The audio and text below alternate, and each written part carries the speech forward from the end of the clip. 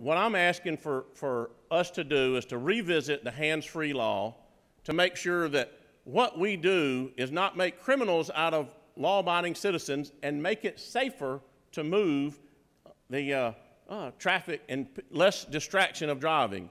One of the things that I see happen a lot of times, people will get a text, their phone will ding, and so what do they, first thing they do while they're driving, they'll pick up their phone. That's the person I want going to jail. I want that person locked up and prosecuted. If they'd pull over on the side of the road, if they'd stop at a stop sign or they'd stop at a traffic light, while their phone's in a cradle, they should be able to look at that message, be able to hit that button and touch it. This is terrible legislation. This is unnecessary legislation. This is dangerous legislation.